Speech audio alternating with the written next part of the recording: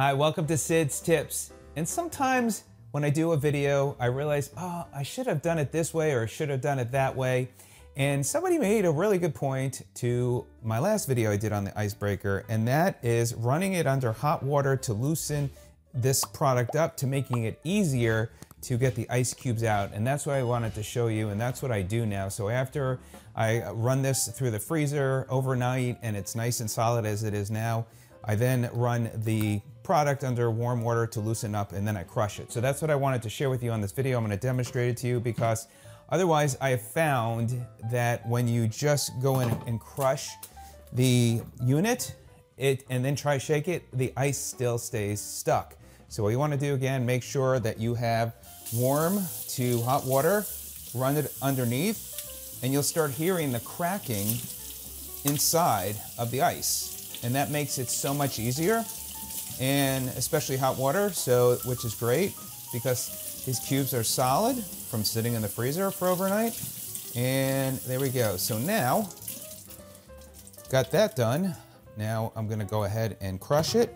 And I absolutely love the product. And this is great, especially if you live in an apartment or you live in a home as well that doesn't have a filter system to your ice maker. And that really helps. So let's go ahead and see how we're doing. And there we go. All the ice is loosened up. And then what I do, I put that right into my ice tray, ready to go then for my future use. And then I've got one more. I got two, so I'm gonna do again the same thing. And you start hearing the cracks. And this is nice and hot water, so this really loosens it up. I'm making a nice little mess here on my sink, but again, now I can crush it and open it up.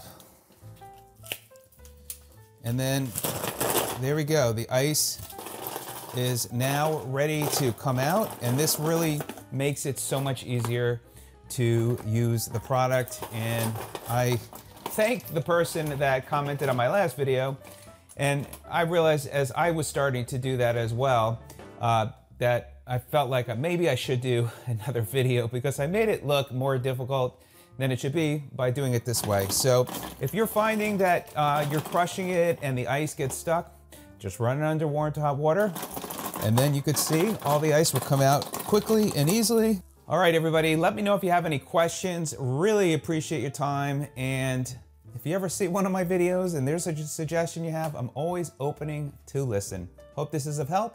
Thanks so much. Have a great day.